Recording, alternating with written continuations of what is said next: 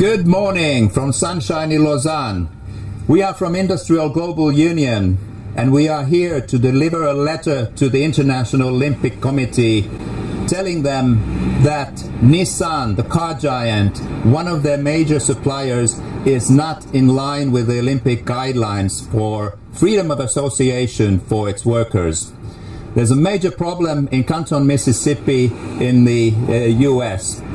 Just last week, Carlos Ghosn, the CEO of Nissan and Renault, had to respond to questions from 3 members of the French Parliament about the bad behavior in the US.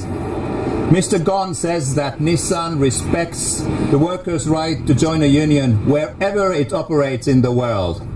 Well, Mr. Ghosn, I have been to Canton, Mississippi, and the workers told me a very different story. They spoke about intimidation, they spoke about threats on dismissals and even on a plant closure if they choose a union. This is not freedom of association, and this is against the Olympic rules. That is why Nissan is not fit to be an Olympic sponsor. We demand that Nissan changes its behavior now. Otherwise, it's time to extinguish the Olympic flame for Nissan. Do better, Nissan! Do better, Nissan! Do better, Nissan! Bonjour, hello.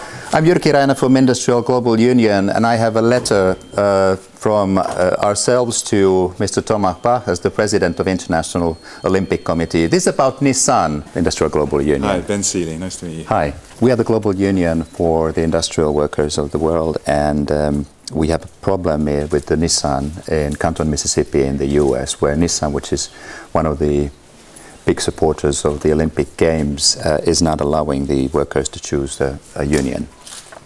They have also refused a dialogue, which is strange, and as we all know, freedom of association and collective bargaining, they are a basic requirement in the supplier guidelines of the Olympic Games. So what we would like to ask the International Olympic Committee to do is to raise this issue with the Nissan and to make sure that they abide by your guidelines in the true spirit of Olympic Games. Thank you very much. Thanks a lot. Thank you.